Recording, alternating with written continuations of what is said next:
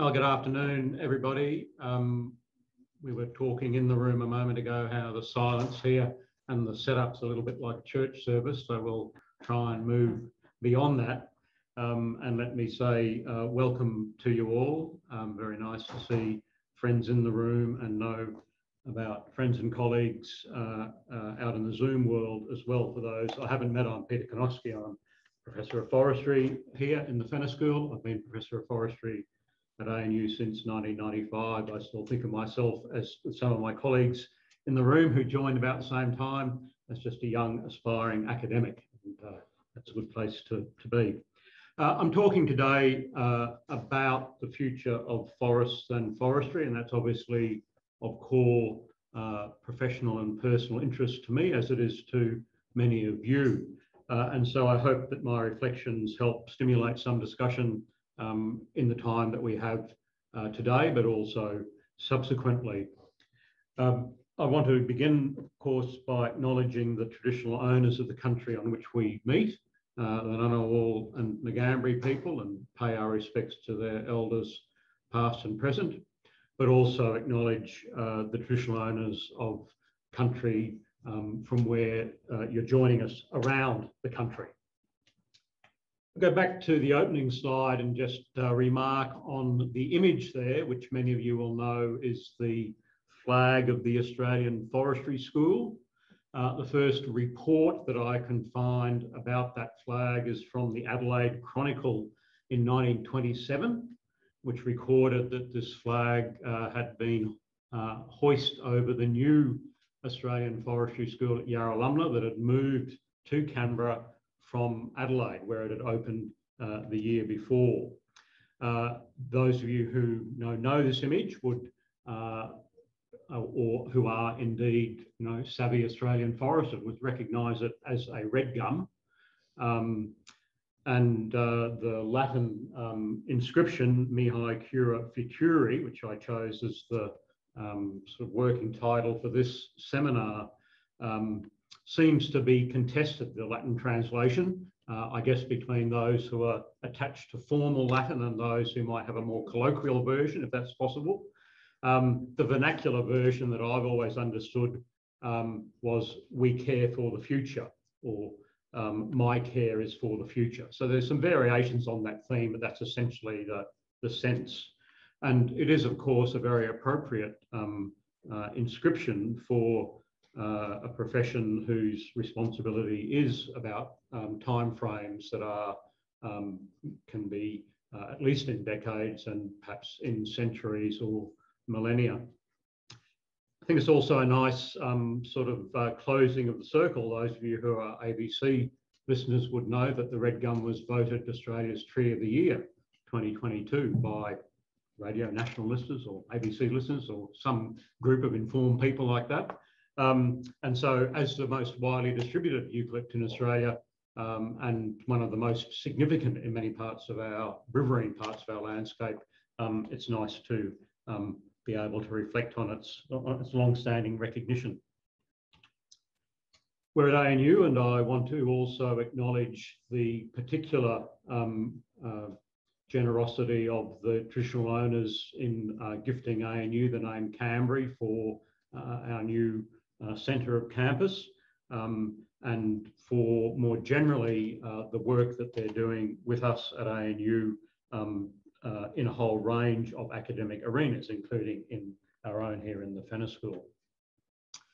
Because this is lectures part of the 15 years of Fenner series, I thought I'd begin with a little acknowledgement of that, of Frank Fenner, an outstanding Australian scientist and such a nice person. Those of us who've been at ANU a while before Frank's passing had the opportunity to meet him, like many before us.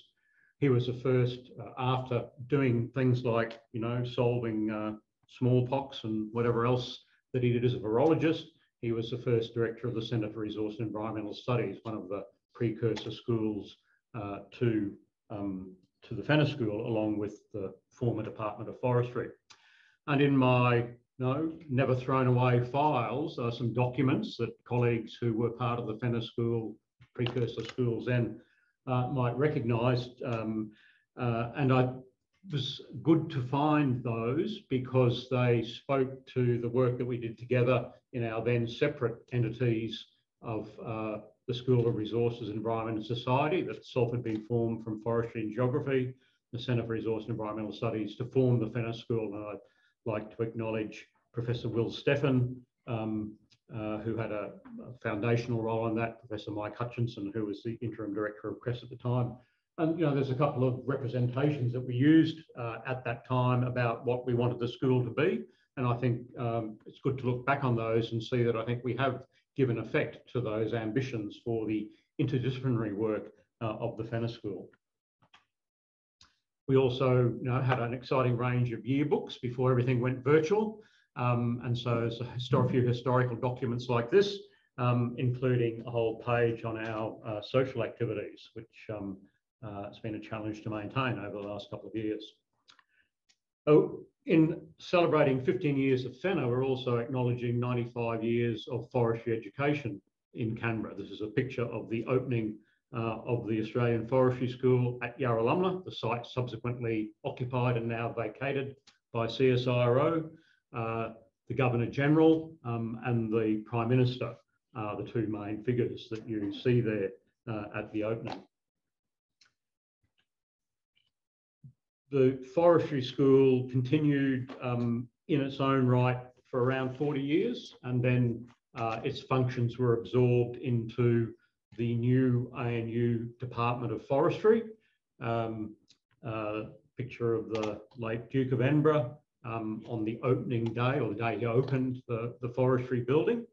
And after about another 40 years, the Department of Forestry metamorphosised into first the School of Resource, Environment and Society, and then the Fenner School. And there's our then Vice-Chancellor, Professor Chubb, with some luminaries in the background,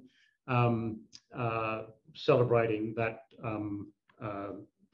establishment of the School of Resources, Environment and Society prior to Fenner.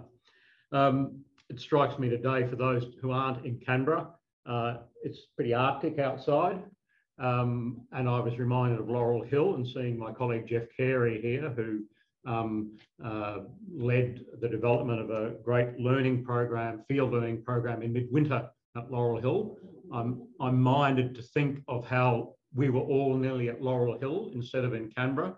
It was only EHF Swain, the Conservator of Forests in Queensland, who saved generations of forestry students the opportunity to spend their days at what became Laurel Hill Prison Farm.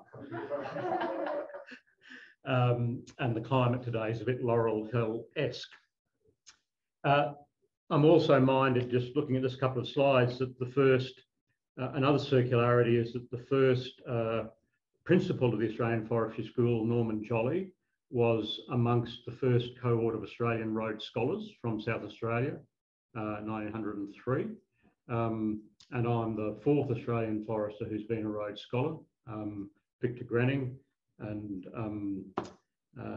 my age is wearing me, John Chinner from Melbourne. And I guess you might say I'm the last principal of a standalone Department of Forestry at an Australian academic institution, at least for the moment. So there's sort of circularity there as well. Welcome everybody who's just made it through the sleet to get here. So I want to move, well, no, let me, one more slide, okay. So I just wanted to reflect a little bit about, you know, the generations of foresters that multi-stage history of forestry education helped educate. There's a 1937 movie poster called Tall Timbers with some, you know, handsome or beautiful, depending on your interpretation of that picture, forester wooing the other party, sort of heroic era of foresters out in the bush. Heroic image of my dad, who was a graduate of the Australian Forestry School, and that picture was taken at Goodnight Scrub, west of Bundaberg in 1957. And then, you know, a few weeks ago, a group of our current students joined a group of Forestry Australia members in a field class in which we revisited Laurel Hill in slightly warmer conditions, and Jeff usually goes there. I was going to include a picture of Suzette Searle with the Governor General. So Suzette's here in the in-person audience for those who don't read the Canberra Times. There was a very nice picture of Suzette in her role as president, is that the right word, Suzette, of the Wattle Day Committee, with the Governor General on the 1st of September. So that would have rounded it off, but Suzette's here in person. We won't get it to come to the camera, but you know that she's here.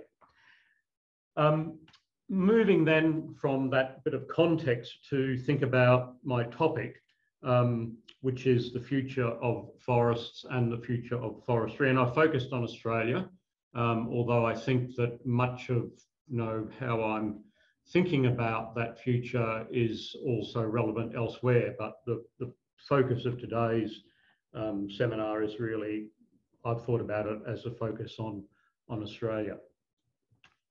And I've got three sort of broad topic areas to emphasise. And the first I've called First Nations country because, of course, all of this country, all of this continent is First Nations country. And the most recent State of Environment report, that's the images on the left-hand side of this graphic, have some representations of that with the colouring is the form of the recognition of First Nations ownership pre-colonisation, 1965, before rights for First Nations Australians became formalised, and then progressively 1983, 2021.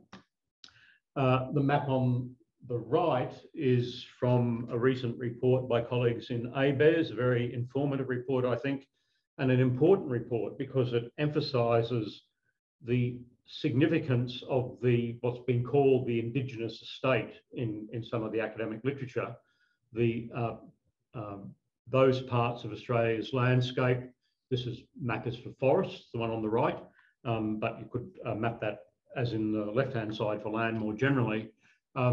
That First Nations Australians, traditional owners, now have various forms of formal rights over more than 50% of Australia's forests, as it should be. And I'm arguing we should be moving to 100% in some way or other. The forms in which that ownership and those rights are exercised are quite complex, and the chart at the bottom, which I won't try and explain, is a way of illustrating that complexity, and it varies from full ownership and management rights, if I can put it that way, equivalent to freehold land, to land in which the rights are really quite circumscribed, and that latter category is probably still the majority. But nevertheless, I think realising the extent of progress in this arena was a revelation for me, a welcome revelation. I think a very important foundation for the next steps. That made me think about the academic work that's been done in this school or its precursors and by other colleagues around the sort of general arena of First Nations Australians' responsibilities for and management for their country, the sort of work that Richard Baker and colleagues were doing a couple of decades ago. A screen grab in the middle from work that Sue Feary, one of our PhD scholars from more than a decade ago, did with Richard Baker, John Altman and myself. And then more recently, a paper by one of our ANU's current PhD scholars, former Fenner alumnus, Barmy Williamson, thinking about the expression of cultural burning and the First Nations people's perspectives on that in relation to the perspectives that those of us who are not Indigenous have.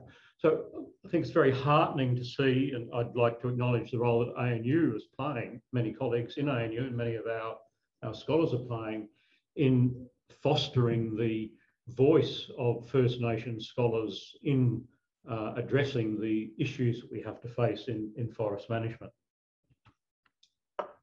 So, I think the trajectory that the nation is on finally, after, the hiatus of, let's say, the last 20 years, is one of reconciliation in the more complete sense of the word, one of restoring traditional owners' rights over country, and then one of, I've said co-empowering because I think we need to see that relationship as those of us who are not Indigenous being empowered by our acknowledgement of First Nations rights, and the work that we do to empower them, I think reciprocally empowers us together.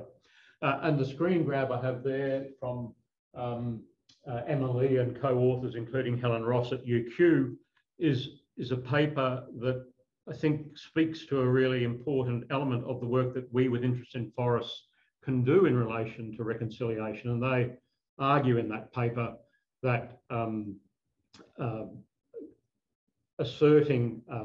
enabling the assertion of traditional owner rights over country is a form of meaningful, practical reconciliation that is complementary to, not a substitute for, the more symbolic reconciliation that is also important.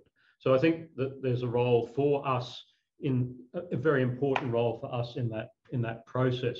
And so a series of pictures that just illustrate some of the ways in which that's already happening and the trajectories that we're on.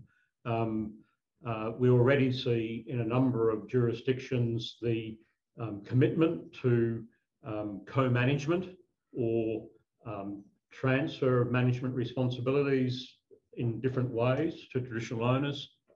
That's happened most fully in our protected areas estate, and I think that it's a shame that the state forest estate has lagged behind in that. I think there are enormous opportunities for those of us concerned with the management of state forests to foster that stronger relationship, building on a long tradition of partnership between those responsible for forest management and traditional owners.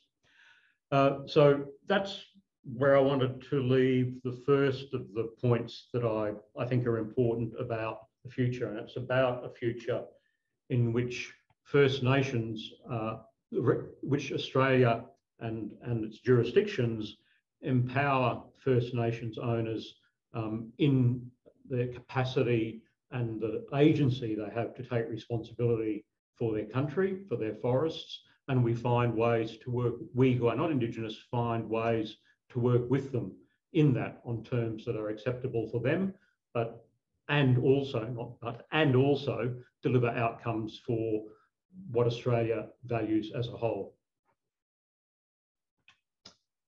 The second topic is an obvious one, I think, as well, that of forests in a warming climate, and some in the room might have been fighting that fire out in Tidbinbilla in January 2020 when the picture was taken. The phenomena that we're seeing here, of course, of landscape scale fire events of unprecedented severity is being repeated in other parts of the world. And we've become familiar with graphics like the one that's here from the most recent State of Environment report around the changes in the number of dangerous fire days, with darker red being the greater increase. And that's reflected in so much of our experience in this continent and elsewhere. With that comes a whole series of debates around the roles of different forms of land management, the approach to fuel reduction burning that foresters pioneered in Australia over the last century, analyses like the one that Ross Bradstock and his colleagues from the University of Wollongong have done, looking at the impacts of the major fire events on resource availability and thinking through the implications for sustainable forest management. We've also got a very active debate, including by and with colleagues here in the Fenner School, around the impacts of forest management activities, particularly timber harvesting, on fire severity and other manifestations of fire regimes. I'm on record as arguing that I think that, as with the work of David Bowman that I have a screen grab of there, that under the sort of extreme fire conditions that we experienced in 2019-20,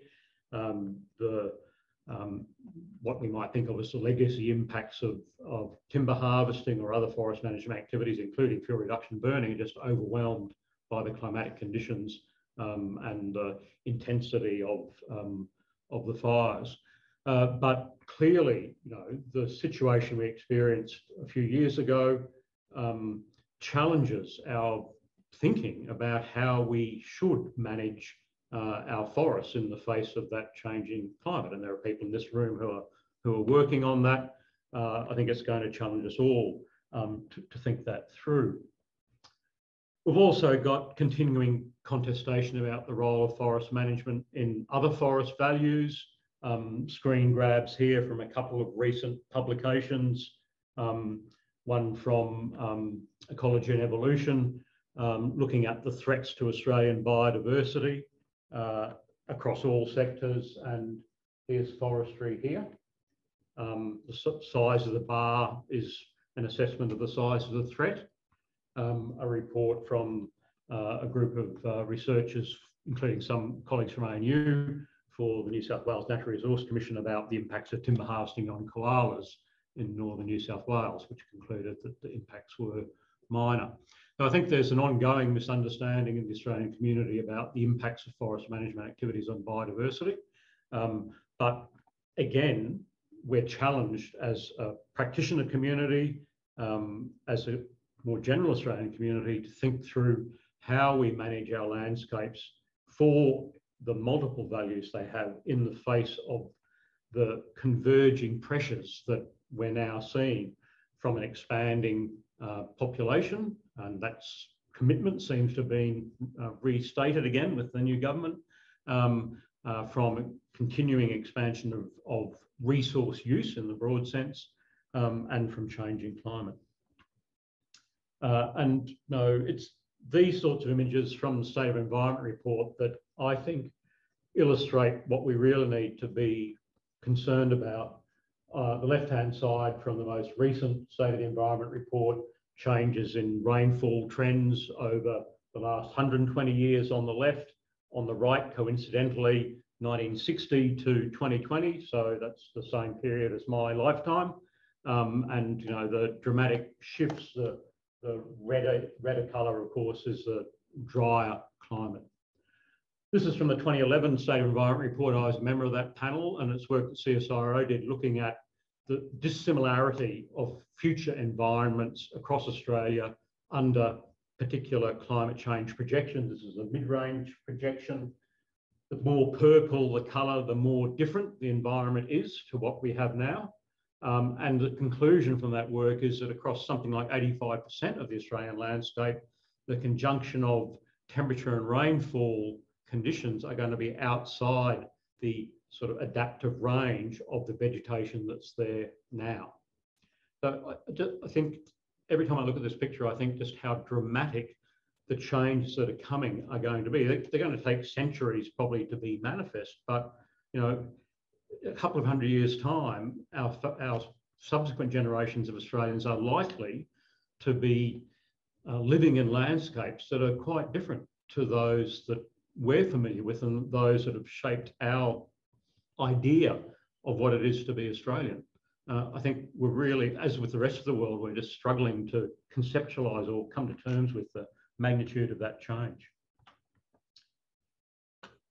One of the phenomena of the last century of Australian forestry has been the substantial expansion of planted forests, particularly plantation forests, the shift to drawing almost all of our utility wood supply from those forests, and now their vulnerability to the sort of landscape scale fire events, the extreme weather events that we're beginning to see more of.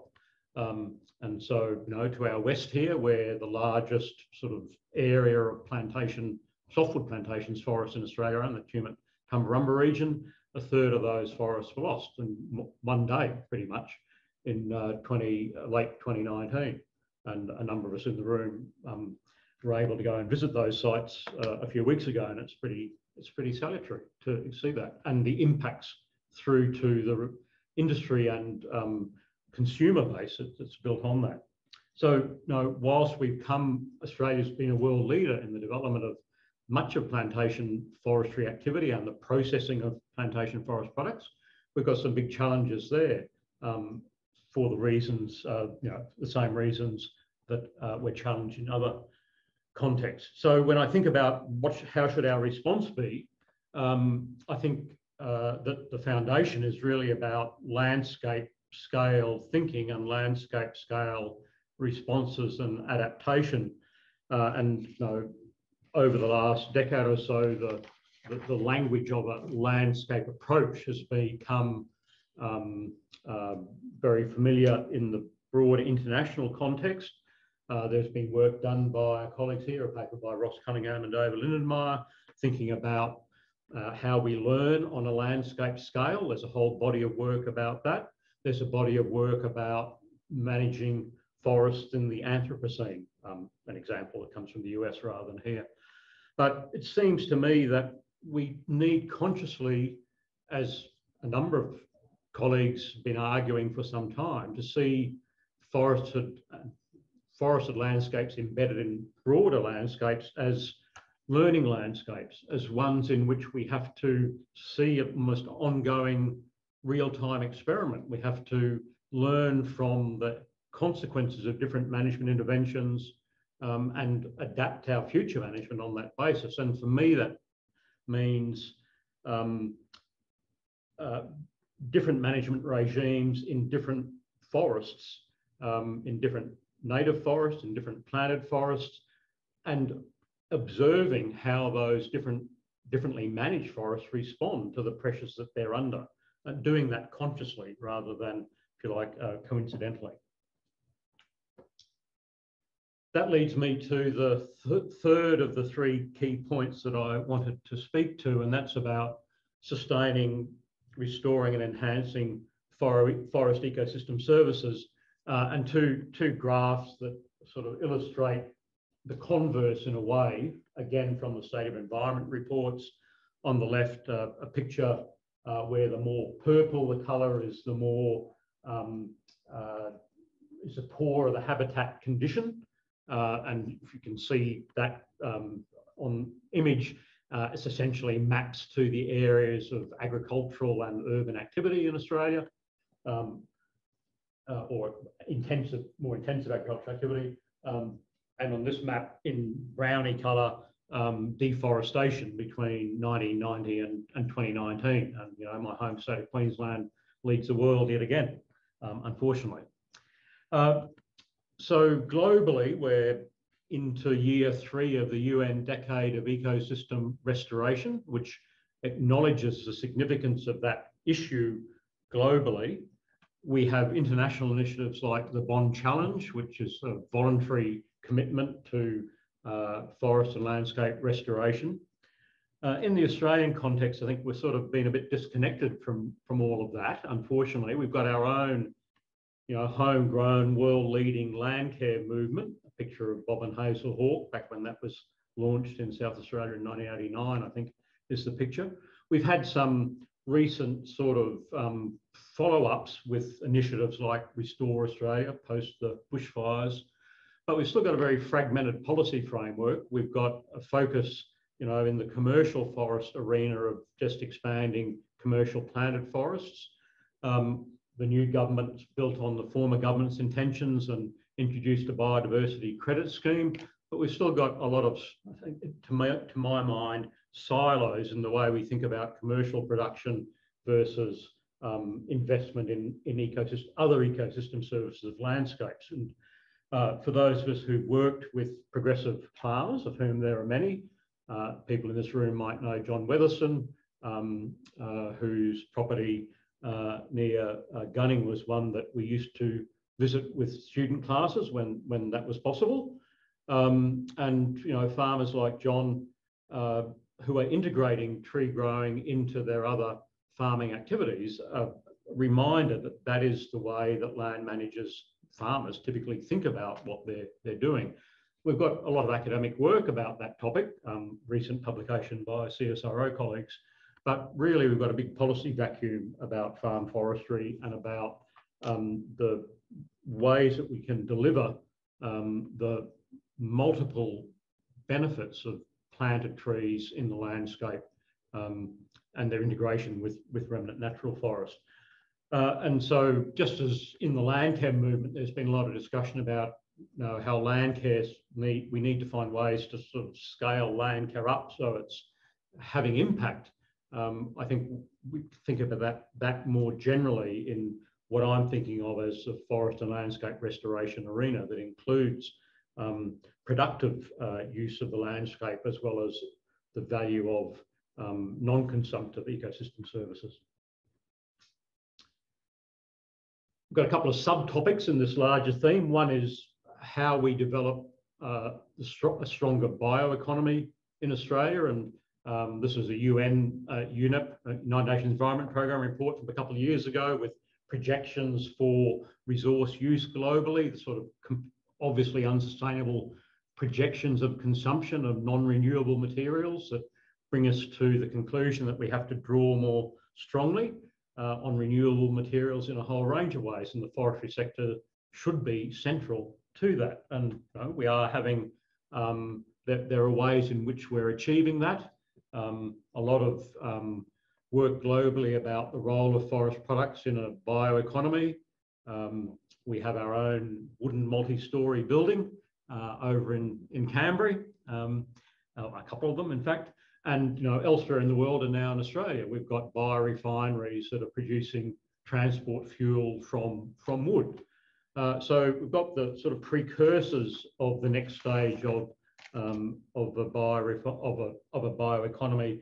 But again, I think in the Australian case, for a range of reasons, what I think of broadly speaking is the climate wars on one hand, the forest wars on the other, we really haven't made the sort of progress that I think we need to make.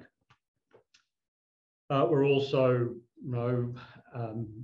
in essentially a wood shortage for a range of reasons. There hasn't been any expansion of longer rotation plantations for decades, and the current ownership structure of those plantations doesn't lend itself to further investment. We've had bodies of work, including my colleagues at Melbourne University, around ways that the forest sector and the farming community might better work together to integrate commercial tree production and other agricultural activities. And so I'm just revisiting that same theme that I spoke to a few moments ago with a picture of John Weatherston. I also want to have a sort of footnote in this, not footnote, but another subtopic in this theme. Australia is one of the world's most urbanised nations, and despite the fact that electric utes are going to ruin the weekend for macho Australian blokes in the bush and all that sort of stuff, mostly we're a very urban nation, and for most people in their day-to-day life, it's green infrastructure in cities that really matters for their immediate quality of life. We're so fortunate to live in one of the world's greatest green infrastructure cities in Canberra, and we can be worried about the lack of investment into maintaining its quality, which some colleagues in the room have to grapple with on a daily basis. But I think the significance of green infrastructure in cities, pioneering work by people like Chris Brack, who's here in the audience, it's now much more widely recognised. The challenge is sort of delivering on it in ways that establishing the priority in ways that governments will invest in.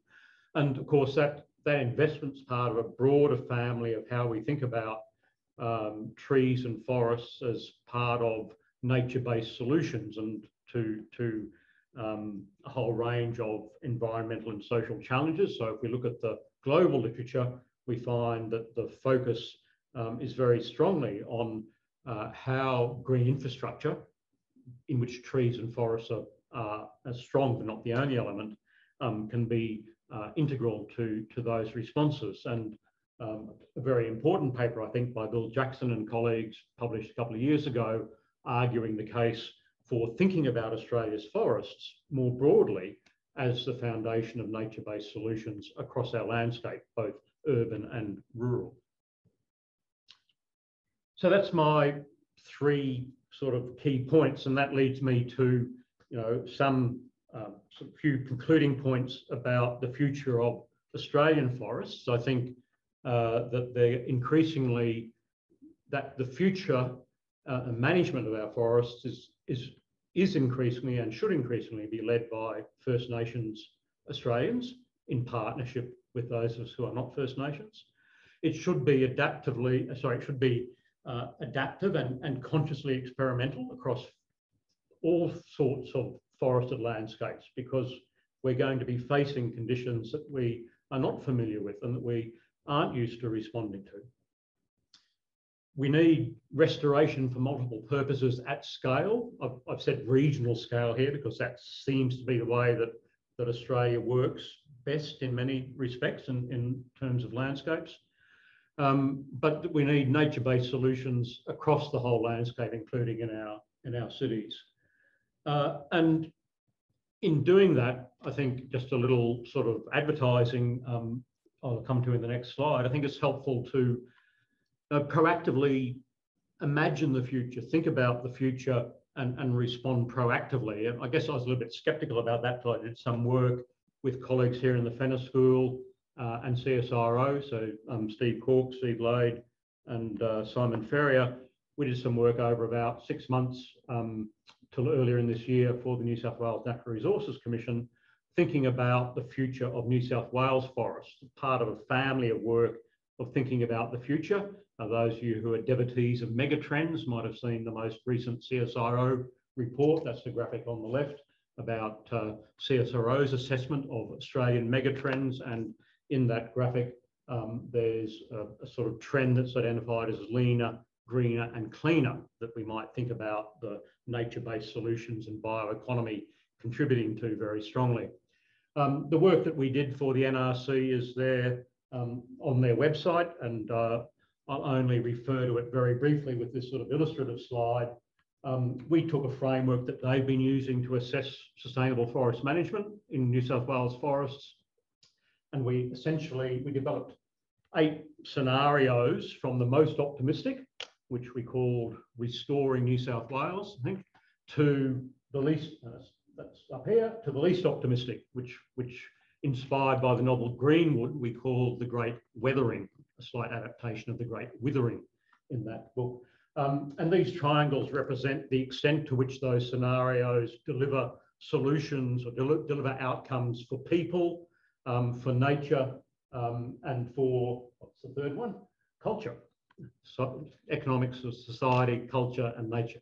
And you can see that where the coloured part of the triangle is represents the extent to which those imagined futures delivered against each of those goals. So I was converted, Steve Cork, if you're listening, I was converted by that process to being less of a skeptic about the value of futures thinking and appreciating how it can help us think more proactively about the future. So I think those sorts of activities are part of what we might want to think about investing more time and resources in. I also think that there are multiple pathways to those outcomes. We learned during COVID about the diversity of responses that are possible in Australia to crises. But most literature, most academic thinking would suggest that allowing a diversity of pathways to emerge is a positive element, builds in resilience. I think we do want those pathways to be as locally led as possible and as strongly supported institutionally as possible. And I don't think we've done so well on that in Australia. I think the way our politics has been emerging has become quite urban centric. And I don't think we've found good ways to build more inclusive conversations across diverse communities. There are some promising initiatives that perhaps begin to address that. A new initiative called the Gippsland Forest Dialogue that's modelled on the International Forest Dialogue. I've been part of the International Forest Dialogue that's got its secretariat at Yale University. It's been going for about 20 years and addresses difficult forest issues around the world. The Gippsland Forest Dialogue is a group of local stakeholders who are concerned about the future of Gippsland's forests from a variety of perspectives and are working together in a structured way to address those. In another domain, we might think about the Fire Sticks Alliance that links traditional owner fire managers across the country in a consortium to learn from each other and to implement stronger traditional burning regimes, implement them more strongly. I want to move now to the future of Australian forestry, and many of you heard me lecture before, and you've probably heard me refer to this quote from Jack Westerby, pictured here talking in Australia in 1983, the former head of FAO's forestry department, and underwent a conversion on the road to Damascus, more or less, in a forestry sense, thinking about the role of forests simply from thinking about the role of forests simply as a vehicle for economic development to one in which he understood more fully the breadth of forest values and how they needed to be manifest for different people in the community. And he wrote in 1967, as part of that sort of conversion process, that forestry is not about trees, it's about people, it's about what people want from forests. So I'm thinking about forestry in that way. The first point I'd make in a few observations, a short series of observations about this issue, is that there are many lessons from history. We've had more than 100 years of professional forestry practiced in Australia, and before that we had learning both from traditional owners and from predating the beginning of forestry education here. And there's a wealth of learning that colleagues have written about in relation to those experiences. So I'm thinking about books like Tim Bonney-Hady's around how in the late 19th century concern about the wanton destruction of Australian forests led to their conservation and reservation and the establishment of forest agencies. Thinking about a couple of John Dargarville's books there, the history of Australian forestry more generally, since European settlement in particular, the role of particular individuals and the learning journey that they are on, a book about Charles Lane Poole. And we can learn from books like that of Judith Ajani, our former Fenner School colleague, around what we've come to call the forest wars and how we can move beyond those. So if I think 100 years back, I think the evidence is that Australian foresters were thinking about these things. They were very concerned about deforestation and forest degradation. That was the reason for the establishment of state forests and state forest agencies. It was a constant preoccupation for the first 50 years or so. I'm most familiar with Queensland. Think of Swain, EHF Swain, riding around the Atherton Tablelands on horseback, campaigning against the government's intentions to let more of the Atherton Tableland forests for dairy farming. And he eventually failed in that endeavour and was sacked. And the Royal Commission that was appointed, that he was shadowing, talked about the productive wealth of the country being limited by the fact there are too many rather than too few trees. I think of my own childhood when my dad, in a few years after that picture was taken, would spend a lot of time in land courts in Queensland making the case about why land that was under public tenure should not be alienated, forested land under public tenure should not be alienated for farming. So those preoccupations have been a strong focus for the first century of Australian forestry. So too have been adapting knowledge and learning about the Australian environment, learning how to manage our native forests in a range of ways for a range of purposes, learning about how to establish and grow and process plantation forests and capitalising on the unique properties of Australian native timbers, but also the plantation species we grow here. There's a history of working with First Nations peoples. There's many histories that speak to the connection between the forestry sector over the past century or more and local Indigenous communities. I think Australian forestry's always been quite strongly internationally connected, first to Europe, but then, subsequently to the US, and that's been a real benefit to Australia, but also elsewhere in the world. And 100 years ago, those concerned with forestry were also focused on establishing a forestry education system, which happened here in Canberra, but also at the University of Melbourne. If we think about the present, I think we can see many of those themes still very strongly, although perhaps the context and the future look a bit different. We're still concerned about deforestation and forest degradation. It's not happening primarily through forestry activities, it's happening as it was 100 years ago through conversion of land to other uses. We need to still be concerned, very concerned, about adapting our knowledge to the management of Australia's future forests, because as I've argued, they're going to be different from those that we've come to know in the past century. We're going to need to relearn, I think, and experiment and find out how to manage those forests sustainably. We're going to have to manage them for resilience. We're going to have to invest more effort in restoration, and we're going to have to focus more on cities.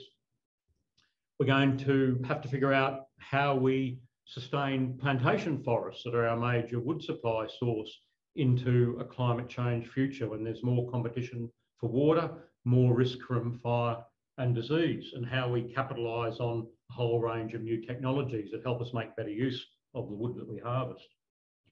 I've argued that we should be strongly supporting and enabling First Nations Australians and their management of forests. And I and many others in this room have benefited from the work that we do with partners in the region, organisations like ACR sponsoring that, or our other connections through education and research internationally. So I think that remains a strong theme.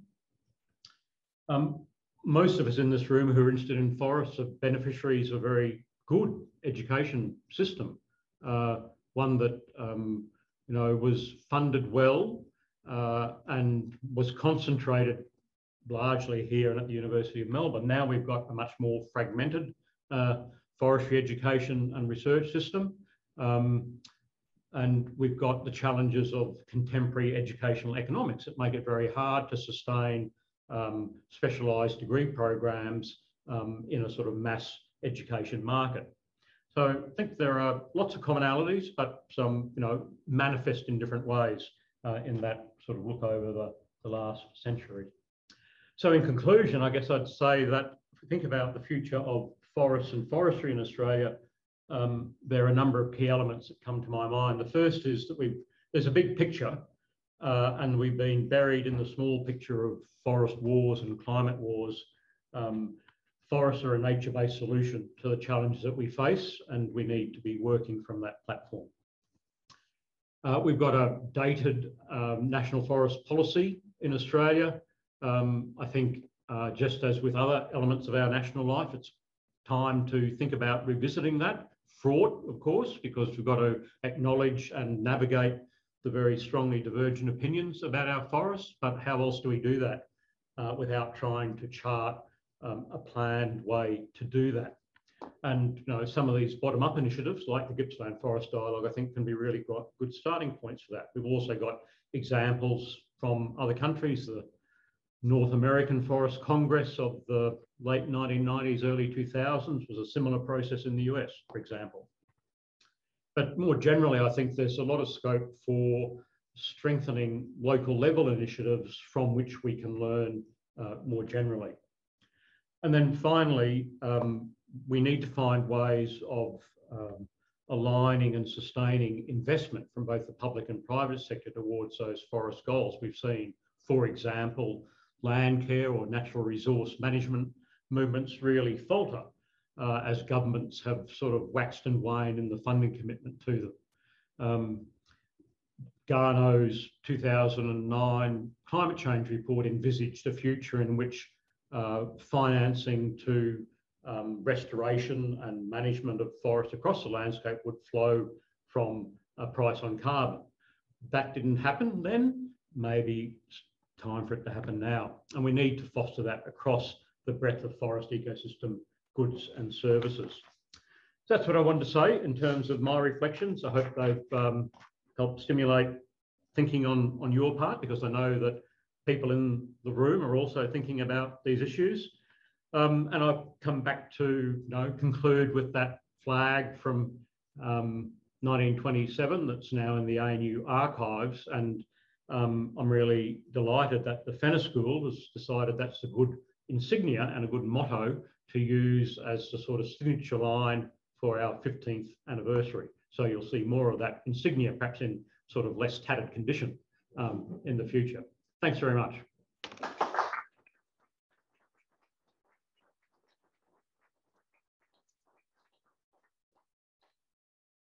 Thanks so much for that, Peter. We've got a couple of questions. If you don't mind taking those on the line, and we can also go to some in the room if there's any. One from Mohammed, who spoke just the other week, trying to understand what locally led means. How do you see the role of local level community action within an outside traditional owners community? And how do you see the role of local government in fostering the landscape approach? Thanks. Yeah, short answer to a complex question. If I took the Gippsland Forest Dialogue as an example, because I know a little bit about that from some early interaction with them, it's an initiative that includes local traditional owners, it includes local government, it includes other local stakeholders. So the particular form in which that manifests might vary from place to place, but I think the principle of inclusion and those who are connected to a particular place finding the best way to express that for that community is probably the key starting point. I'll leave my answer at that for the moment. Pete, I'm happy to come back to a longer discussion subsequently. So there's one more question online from Roger. How urgent are the needs for new policies, say, compared with climate change issues in general and with the pandemic? Oh, forests are much more important. Yeah, I mean, that's a good, thanks, Roger. That's a good question. If we look at what's happening internationally, some of you would know that I spend, part of my time each year at the University of Freiburg, thinking more about international forest governance with my colleagues there. And, in that arena, we see what we might think of as the forest agenda overwhelmed by the climate agenda. The climatization of international forest governance is how we describe it. So, we have to recognise the connections between the two, and I've argued that the changing climate is a dominant factor in shaping the future we have to respond to. But I think we need to find space within that framework for agreeing, discussing, negotiating, agreeing, and then enacting how we want to manage. That word means not intervening through to intervening and everything in between, to how we manage our forests in the future. And so I think, I guess to me as an Australian citizen, and you can contest this, all of you, but as an Australian citizen, I feel like we've been treading water on a lot of issues around the environment and sustainability for 20 years or so. And we certainly tread a lot of water on almost everything over the last 3 years, and perhaps arguably over longer than that. So I just think there's a lot of business we need to get back to. And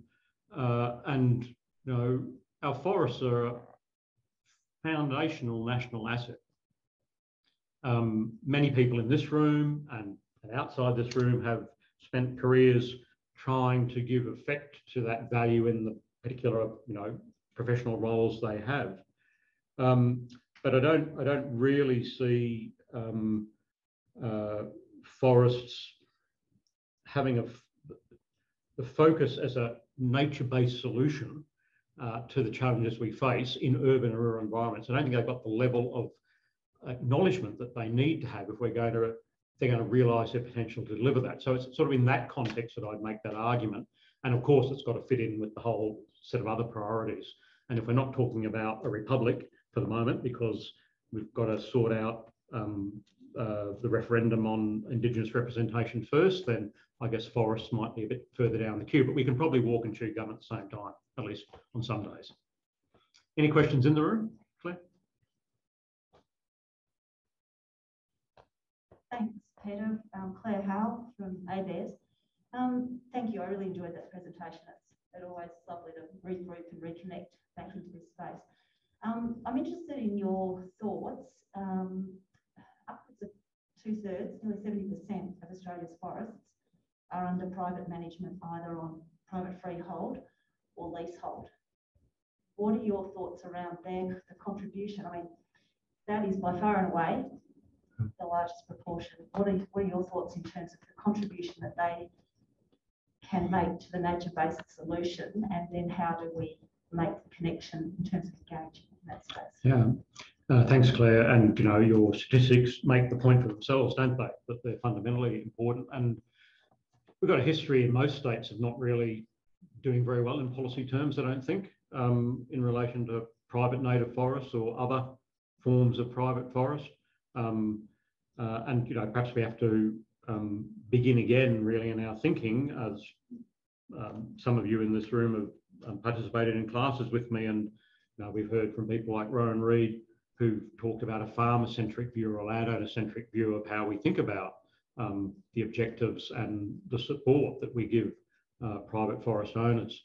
So, you know, I think that it's an area of policy significance, which was sort of recognised at one level, but haven't really been able to deliver on more broadly. So thanks for flagging that. I'll add it to my list of points.